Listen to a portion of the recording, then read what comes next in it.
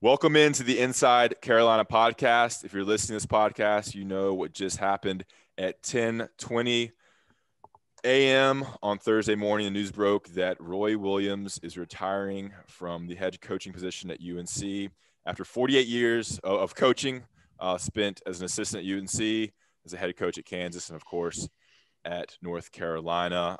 Just massive news for anyone who loves and follows UNC basketball. We're going to get right into it. We have Sherrell McMillan here from Inside Carolina, and of course, Greg Barnes, our beat writer here at Inside Carolina. This is a reaction podcast, and we're going to talk everything Roy Williams and just kind of get an instant reaction, perspective, some analysis. I'm going to go straight to Sherrell. Sherrell, what's the background on this decision? What can you tell us about kind of how this developed, and what do you know right now regarding Roy Williams and his decision to retire? I think you can say from the people around the Smith Center, it comes as not just a surprise, but as a shock. Over the last week, and I guess you can start with the loss to Wisconsin on Friday. In the post game, he just talked about how, college basketball was a little bit different. And of course, I think everybody's going to go back now and try to find signs that this was coming. But I don't think he had made that decision. If he hadn't told anyone outside of, maybe his children and Wanda, his wife. But the name, image, and likeness is coming. The transfer portal, we've seen there's 1,100 people in that now. College basketball is just not the same game that he grew up coaching and that he, coached for, the majority of his life. So I think that's part of it. But then, after that happened, he started rallying the troops. He had these meetings with players and, they lost a couple of guys, but they were able to really kind of fend off a mass exodus from the roster by him, making concessions to parents and talking to them and everything. And, heading into the weekend, it seemed for us like business as usual because it was okay. They've called a transfer portal. They've talked to a high school recruit who they like a lot. And, he's going to rebuild, retool, and come back. And then this morning, me and Ben were talking and, some information started to pour out about, this potential meeting this morning. And, we checked with our sources and the sources confirmed that there was a meeting, but it's April Fool's Day. So it's like, Yeah. how much can you really, we get these every year. And about, I would say 10:05, we got some texts from people that said, this is real, this is happening. And, about 15 minutes later, the announcement crossed on Twitter and y'all's email. Yeah, I mean, it's crazy. I mean, I've kind of been waiting for this for a long time. You're wondering, like, when's it going to happen? Where are you going to be? You hope you're not traveling. You hope you're in Chapel Hill. You hope you're available to work because this is the biggest UNC sports news of the last, 18 years since Roy was hired. Greg, you wrote the story. Your initial thoughts, the background, and yeah, what do you think about this decision and where UNC stands right now? Yeah, well, immediately my mind goes back to the end of the Duke game when Roy Williams, first time ever, bends down and kisses center court before he walks off after the senior speeches. And I asked him about that after the game, and of course he kind of dismissed it, just saying that it was really just significant for the unique nature of this year and not having a crowd there for most of the year and not having the young guys really experience what North Carolina basketball is about. But I mean, maybe in hindsight, he was already kind of thinking in that regard. Well, I don't know. We may not ever know the answer to that. But yeah, I think North Carolina fans, let me say this first, need to be appreciative of what's happened in this program over the last 60 years, really. It's rare, incredibly rare for a program to have somebody like Dean Smith come in adversity, turn things around and build a program the way it should be built from the ground up and run it for 36 years. It's something else for his protege to come home 6 years later and pick up where Dean left off. And I think you can make the case that Roy, during his peak time, probably had a better stretch than Dean ever had. And for him to win 3 national championships and for all the success that this program has enjoyed, you just don't see that anywhere. And so it's a very special thing. And we knew this day was coming for sure. However, Roy's told me a number of times, and we had this conversation during the NCAA investigation, which was really hard on Roy. that Dean always told him he retired too early. He got fed up with the media. He got fed up with how things were changing and got out a bit too soon. And Roy didn't want to do that. And he always kind of took that to heart. And with the NCAA investigation being so difficult on him, he was not going to leave the program in the midst of that. He wanted to make sure there were better days ahead, not that there was a valley coming. And personally, I took that as, okay, well, he's going to want to do what Dean did, because what Dean did was he handed off a Final Four team to Bill Guthridge to make sure that was a seamless transition. I assumed, based on what Roy had said about the NCAA, is that he's probably going to do the same thing in terms of wins and losses. And that's why I thought that wasn't even really an option this offseason. I thought it was going to be another year or two down the road once UNC was back to being a consistent top 25 team with a chance of making a deep run. But as Sherrell said, a lot of things have changed, adding COVID to the mix. Just a lot of things have taken place, and we'll get more details from him later. But you can see how all these things piled up into making him make this decision at this point in time. If you see us looking down or looking away, Sherrell's phone is on fire. We're reaching out to sources, reaching out to players. I'm coordinating with our national desk. It's kind of a wild, day in media because it's just very overwhelming with the magnitude of this announcement. I'm gonna go through some stuff here. I probably should have done this at the top. He was Roy Williams was 903 and 265 in 33 seasons total. That's a 0.774 winning percentage. At UNC, he won 485 games with 163 losses in 18 seasons. That's a 74.8% winning percentage. Of course, the 3 national titles, 05, 09, 17, 9 Final Fours total at Kansas and UNC. He had, 5 at UNC. 74.5% winning percentage in the NCAA tournament. Went to 6 finals. He was 3-3 in finals games. Let's see what else here. In championship games, in national semifinals games, he was 6-3. I mean, just tons of numbers here. So many Final Fours, so many NCAA tournaments. It's unbelievable career and record here. I'm gonna give you my thoughts. I think the game is changing, and everyone sees it, everyone knows it, and y'all both stated on that. The transfer stuff, the name and likeness stuff, it's so different now, and the volatility of this season with all the transfers, all the movement, I think is just kind of, it's hard to stay with it. And he was probably fed up with that, and it's just different game for a different type of coach. And look, he's not young; he's 70 years old, so he's got a lot of life to live still. And sometimes go ahead, Sherrell. Yeah, and I was gonna say, man, like my dad is 71, and when I think about my dad trying to lead a national basketball program, I'm like, how? Like, my dad's retired. He enjoys like going to church and like going home. Like those are kind of the 2 things that he does.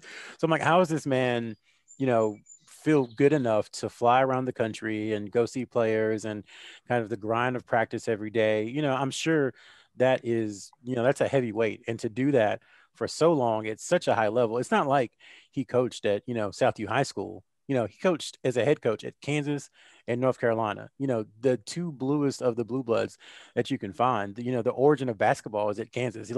He is directly like traceable back his lineage to James Naismith. So like that is a heavy weight to carry, and to carry that for 30 plus years, I'd imagine, he's just like, what, I'm tired. It's time.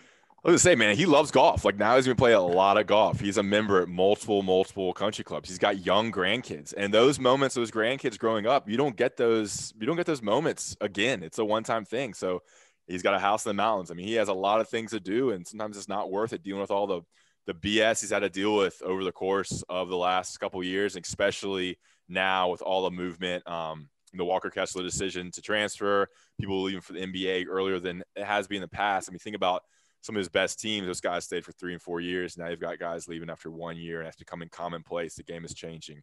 All right, so let's go. We got the reaction here. Greg, were you surprised? Yes. Okay. Sherrell, were you surprised? Very much so. Okay. Did you think there's a sense of me that he thought he would go out on top, try to get to another Final Four, try to leave the program in a really good place. I wonder what went into that mentality. You have any thoughts on that, Greg? Like, why now as opposed to other than the stuff we already talked about? Yeah, The only thing I can think of there is that, as Sherrell said, they got through the player meetings, and it seems like after some shaky waters there to start, that maybe he felt as though he got things settled down, and that there's a good core returning. Because as we've talked about, yes, you lose Kessler, which is a blow, and you lose Sharp to the NBA. But if Baycott returns and Caleb Love returns, along with the other pieces, you've got a solid foundation. I mean, people tend to forget that these kids are freshmen. A lot of them are, and they're going to take significant strides next year. So just in that standpoint, I think they'll be a lot better. And if you can pull in a couple extra guys, then I think you're dealing next year. I'm sure that went into his mentality a little bit, just making sure that, okay, are we in a position where I can leave and I'm not screwing the program over, because the program means so much to him. And so I just have to assume that's kind of where he got to. And then the great question that everybody's going to want to know is how long has he been thinking about this? And Roy has always been, I'm thinking about the present. I'm thinking about preparing for this next opponent. I don't want to talk about the opponent 2 games down the road. And that's just how he's wired. So I'm interested to hear what he has to say with that. But I do believe he probably finished the season, got through these meetings, and then said, okay, now wait a minute. What's my next step here? So I would not be surprised to hear that this was a decision he came to, in short order, maybe even in last week.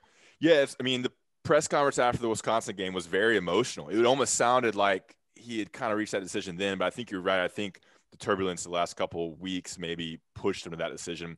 You always think about the court case against Duke as well, because I mean, he lied to our face if he didn't know then, which is kind of crazy to think about. Sherrell, your thoughts on that? I mean, I think it's kind of with the changing of the game now, it's probably a kind of a good end and an opportunity for someone else to kind of take the lead that can adapt more to the changing game. Yeah, and I want to be careful too, because he hasn't. This is for everybody to know. We're recording this before his press conference, so maybe he comes out and says, I just talked to my wife and we're just tired. Maybe it has nothing to do with the transfers and stuff. We can infer that because he's kind of hinted at it. So I just want to be careful, because I know I said that might be a reason. So I want to be careful with the speculation there. But yeah, it is a new age in college basketball. It is a new day, and everything is so much different from even what it was 10 years ago. Like we had Dewey on a podcast on the beat with Greg the other day, and he was just talking about how different it is, not just from 1995, but from 2008, how different college basketball is, the players, what their motivations are, social media, how everything combined has just kind of made that an issue. So I think all that is probably something in his mind. And then frankly, the last 2 years have been hard. I mean, not this past season, but the year before last was his worst as a head coach, the worst he's ever experienced. And then you follow that up with a season that shows great promise, in, I would say, June or July. And then, you have a global pandemic, which causes all kinds of issues. And then the one-time transfer portal. So I don't think, in my opinion, it probably wasn't one thing. It probably was all these things stacked on top of each other over the last 3 or 4 years. Yeah. Going back really to 2015 in the heart of the NCAA stuff. When we come back, I want to talk about a reaction to Roy as a coach and what he means to y'all, what he means to me, what it means to this program, his accomplishments, and then what's next for UNC. We'll kind of talk to Greg and Sherrell and see what they can tell us about their thoughts on what's next, potential movements and who comes in to lead this program, and just general thoughts there. Don't have too much information now, but certainly these are 2 of the most plugged in guys on UNC basketball. First, I'll talk to you about Johnny T-shirt real quick, and johnnytshirt.com. All Insights Carolina subscribers use the 10% off discount code to get 10% off your Johnny T-shirt purchase. A great shop right on Franklin Street, right in Chapel Hill, very local. We want to support our local companies. So Johnny T-shirt and johnnytshirt.com. Guys, if you're listening to this podcast, imagine we have some new listeners. Rate, review, and subscribe to the Inside Carolina podcast. That helps us. Rate it. Give us a 5-star rating. Give us a little review, and hit the subscribe button. That really helps us. We're bringing you content almost every day now on basketball, football, even some baseball, reactions, news, special guest interviews. So rate and review to the Inside Carolina podcast. and we'll be right back with Greg and Sherrell on what's next for Carolina basketball and the meaning of Roy Williams to Carolina hoops. And we're back with Sherrell and Greg from Inside Carolina. Let's get some thoughts on Roy Williams. Look, I went to UNC 2004, 2008. Became a fan when my brother went to UNC, so around 2000. So I know the Dean Smith teams. I followed ACC sports my whole life, so I'm very familiar with what Dean Smith did. But Roy Williams is really all I know as a fan, as a guy I've covered. He is UNC basketball to me in those teams. I mean, 05 was my freshman year, 09 1 year out. I covered the 2 Final Fours in 16 and 17. So I mean, what he's done and the players he's brought in, that's all I know. So it's just crazy. It's going to be a new era that begins next year with the new head coach. I want to get y'all's thoughts personally on what Roy Williams has meant to this program, from covering the team as an alum and et cetera. Sherrell. I would say you have to go back to 2000 to really get the context for what he means to the program, because I'm sorry if I'm taking this from you, Greg. I saw you nod. But, he turned down North Carolina the first time, which he has said was one of the hardest things he's ever had to do. I think when he left Kansas was really the hardest thing he had ever had to do. But he turned it down because he was so embedded in Lawrence, Kansas. That was his home. That's where he thought he was going to end his career. And then when he got a second chance at it, North Carolina's program was in a bad place. I mean, you talk about max exoduses, that there was going to be one had Matt Doherty stayed at UNC. The program had gone a couple of years without winning an NCAA tournament game, just something that Carolina fans and the program hadn't experienced in 40 years. So he comes in and, to say he came in on a white horse is not exaggerating. He came in with the credentials, with the background, with the know-how of Chapel Hill in college basketball and winning. That could command the respect of players instantly. And once that happened, it took a year to kind of get adjusted, but once that happened, he took off. So yeah. I've always said, Kansas is a great school, but it's easier to recruit to Chapel Hill, I think, or you can get more players at Chapel Hill than you can at Kansas. And you saw that after he broke through with that national championship, like Greg said, Carolina went on kind of a 4-year run, that is, you can put up with anything, in the history of Carolina basketball from basically 06 to 09 with, Tyler Hansborough's time. Yeah. So the fact that he kind of rescued North Carolina's program from the depths of despair, I think is something that should really be remembered. And then he took it from that low, the lowest it had really ever been since before Coach Smith, and took it to a high that, depending on who you want to argue with, that it never had. So I think that's the legacy for Roy Williams. It's just how he, took North Carolina to places it hadn't been and rescued it from a place it hadn't been as well. I'm getting goosebumps thinking about some of those teams and those championships and stuff. And then, you have the 05 team with those great players, 9 team, the Hansborough years. And even after that with Kendall Marshall and Harrison Barnes, John Henson, those teams were great too. And then the Marcus Page era, Luke May. We're doing a podcast tonight as well. Tommy Ash is going to host, going to preview that here. He's doing more of a roundtable. I'm sure Sherrell and Greg will be on with some other guests, maybe Dewey Burke, hopefully any players we can get on as well. So stay tuned for that coming out, a roundtable reaction to the Roy Williams news that he's retiring. Greg, your kind of thoughts here quickly on what Roy Williams means for UNC basketball? Yeah, I think what stands out about Roy more than anything to me is loyalty. And it kind of goes back to what Sherrell said, in 2000, the fact that Roy wanted to stay at Kansas, and then not thinking that he would ever have the opportunity to come back to North Carolina, and knowing that he had committed to Kansas and that he was going to stay. And I think that kind of festered a little bit in terms of, you go to 2008 and he's wearing the Kansas sticker, right? And fans took that personally, and they took that as a shot at North Carolina. But that just kind of showcased his loyalty. And when he commits to something and it's important to him, he's going to stick with it. Dean Smith really went to bat for him in getting him that Kansas job. And so immense loyalty to Dean Smith, immense loyalty to this program, to the Carolina family, to the players. We talked earlier about the NCAA investigation. That really hurt him. And the fact that he was determined to get through that and make sure that UNC could see the other side. And I'm sure this is a very difficult decision for him. And, it's a matter of he's having to tell recruits that, hey, I plan on being here. And he probably did plan on being here.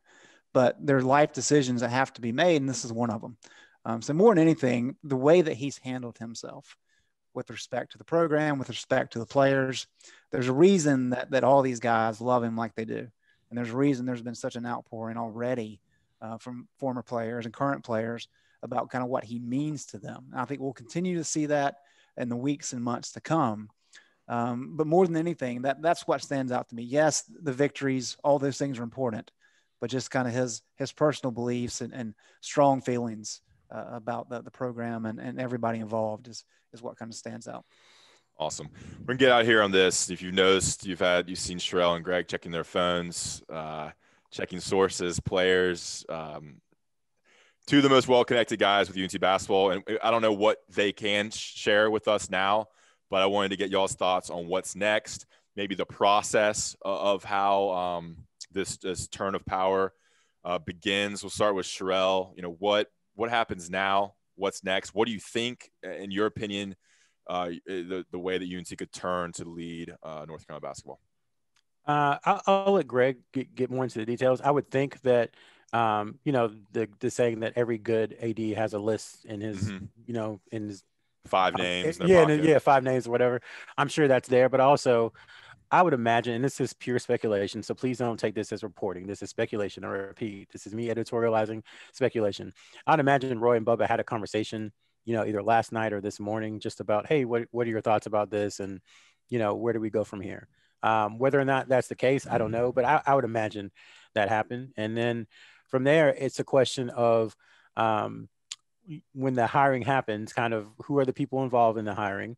And then is it a situation where you're going for best available coach, just someone to come in and can play or can coach, or are you going for someone who is rooted in the Carolina ideology and the style of play that Carolina has become accustomed to and the things that kind of make Carolina Carolina? So this is very much whatever decision the powers that be to make, this is very much a decision that will tell you kind of the trajectory of Carolina basketball moving forward. Is it going to adopt these new principles that are out there and try new things, or is it going to just tweak a little bit and find someone who has common ground with the ideology and makeup of Carolina basketball?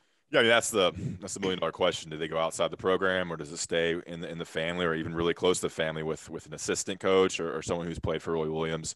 And I'm sure this news will be happening relatively soon. I mean, they got transfers, they got decisions to be made from players currently on the roster, and they got recruitments that are still going on into April and May. And they got this roster set for the 2021-22 season.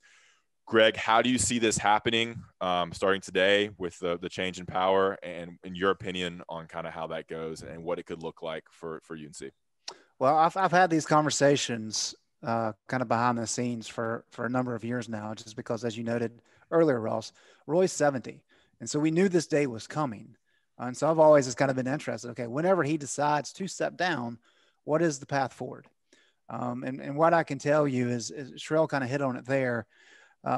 It's really a matter of, okay, do you want to stay within the Carolina family, or do you want to go completely different? And I think it's a middle ground. I think what you're going to see is, yes, if you can find a coach that is in the Carolina family that checks all the boxes, that's pretty much a no-brainer. However, if you look at kind of the track record right now, I don't know that there's a no-brainer in that conversation, right? And so where you have to go is say, okay, Carolina family, if you can't get that, you go to guys that maybe are not in the family, but who understand and who appreciate what the Carolina family stands for. So you're not going to be talking about somebody that comes in from an MBA factory. Like, kids being able to come to school here and have a 40-year decision, as Mac Brown likes to say, is important. And I think that's key. Where things are going to get interesting is what type of politics take place. Because there are going to be people, for sure, who want to make sure that whoever comes is a true Carolina guy. And so it's going to be up to Bubba, who's going to be running this thing, of making that decision and talking with the powers that be in terms of how he wants to approach it. I think there's a lot of options of guys who are not necessarily within the Carolina family tree, but who understand and appreciate what the Carolina family is about. Mm-hmm. I think there's a good pool there. But we're going to have to see what type of dynamics take place. Does Roy Williams want to get involved? Does he want to put his foot down?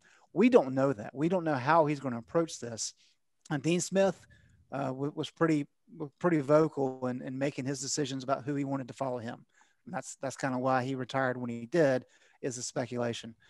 So a lot to play out there. I don't think, and I feel comfortable saying this, there won't be a guy that comes in who doesn't know what this program is about. I don't think you have to worry about that. We just have to determine at this point in time, is it going to be somebody with strict ties, or if there's going to be somebody on the periphery? I think Roy Williams will definitely have a role in deciding who is his successor. I would assume so, yes. So whether what that really means, I'm sure he will be in the rooms and making those discussions. Awesome, guys. I mean, I think this is a top 2 job in the country.